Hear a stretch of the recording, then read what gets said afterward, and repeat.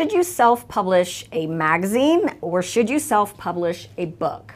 When you're growing a personal brand in order to fuel your business, publishing this type of content is key. But which format is best? Well, it depends on your business goals.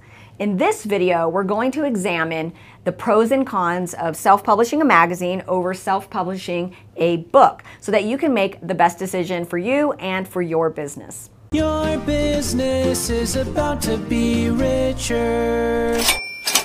In this video, I'm going to share the pros and cons of self-publishing a magazine over self-publishing a book. Personally, I have published 4 books on my own and 8 of my very own magazines, plus numerous magazines for my clients and business owners who want to use a magazine to grow their business. So I've learned a thing or two about the pros and cons. Let's get started. Let's jump right in and talk about the pros and cons of self-publishing a magazine over self-publishing a book in these 3 categories. I call it PDM: publishing, distribution, and monetization. Let's talk about the pros of self-publishing your own book. Pros of self-publishing your own book include that this is pretty much the gold standard if you want to be seen as the authority, as an expert in your field. Self-publishing a book can be very beneficial in helping you scale your business if you have a proven framework that you want to teach other people and turn into additional services like masterminds, coaching, consulting, training, memberships, things like that. So self-publishing a book is basically considered the gold standard in the expert business. Pretty much everybody has one. The market is flooded, which leads me to the con. The market is flooded, right? Pretty much everybody has a self-published book nowadays. It's really not that difficult to self-publish a book.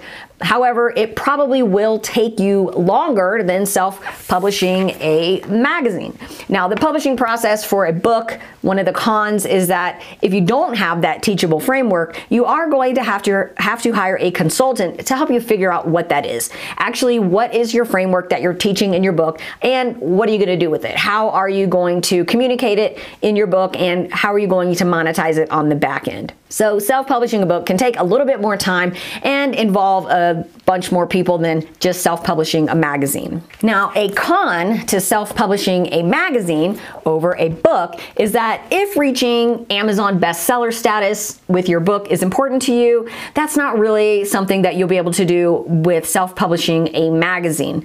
Getting that bestseller status is something that there are companies that you can hire to help you do that, to help you get bestseller status on Amazon. It's really not that complicated if you know the behind the scenes details about it, but getting a bestseller status on Amazon for a magazine, probably not going to happen. Now, in a moment, we're going to cover the D and M of my PDM formula, which is distribution and monetization of magazines and books. But before we do that, let's get into the question of the week. And the question of the week for you is, have you self-published a book or a magazine? Just leave a simple yes or no down in the comment section below. I'm curious to know if you are already going down the road in self-publishing. Okay, so let's talk about the D, distribution, and pros and cons of distributing your own book versus distributing your own magazine.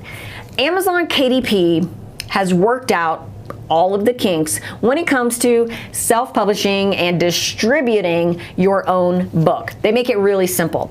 What you'll need to do is hire a designer to help you lay out your book in the correct format that Amazon KDP wants.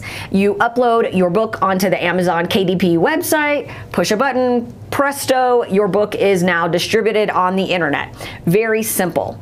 Cons to this. This is the big reason why I do my own magazines. The cons to self-publishing with Amazon KDP is that you don't own the buyer contact information. The person that's buying your book is actually buying it from Amazon. So Amazon is going to sit on that contact information. They're not going to release to you the names, addresses, and emails of the people that buy your book. For me, this is a big reason why self-publishing a book isn't all that it's chalked up to be. Because monetizing your book or your magazine, the magic takes place on the back end. We're going to talk a little bit more about monetization here in a couple minutes, but for me, distributing on Amazon KDP is a big down thumb con to self-publishing a book. Now, self-publishing a magazine. You can actually upload magazines onto Amazon KDP. Not that many people know about it. You upload it as an 8.5 by 11 paperback book. Is that the perfect solution? Not really. There are lots of other magazine publishing sites that allow you to print on demand and even ship on demand, just like Amazon does for your magazines. I'll have to do future videos about that. But there are companies that will allow you to do that, and you will be able to keep track of the contact information. You'll be able to export out your emails, your mailing address, and the names of the people that subscribe to your magazine, and that is really important in distribution. A con to self-publishing a magazine and distributing it is that your print costs are going to be very similar to probably self-publishing a book in this format, not that much different, but it might cost you a little bit more in shipping your book just because of the oversize. Now, we're not talking about something that's going to be tens of dollars, maybe a few cents, maybe a few dollars, depending on where you're shipping from and who you're shipping to, but just something for you to consider. Okay, now on to my favorite subject, the M in the PDM formula, monetization. What are some pros and cons of monetizing your book versus monetizing your self-published magazine? Let's talk about pros of monetizing a book. If you have that teachable framework, like I mentioned, and you're basing your book on the teachable framework, some monetization opportunities for you include consulting, coaching, training, a membership program, masterminds, professional speaking. The opportunities are endless if you have a unique process that you're teaching that helps people transform their lives, that solves a big problem for them and takes them from point A to point B. That needs to be the basis of your book so that you can monetize it. Now, that's pretty much where it ends. With a magazine, you can do all of those things. All of the speaking, coaching, consulting, training, membership programs, you can do all of those things if you're building your list correctly. Plus, you can make money on brand deals, sponsorship, and advertising sales. Think about that. A lot of my clients, my magazine publishing clients, make money because they put ads in their magazine for their own programs. Maybe it's their mastermind, or they create ads for their consulting, or they offer strategic partners, brand deals, and advertisers opportunities to take out ads in their magazine as well.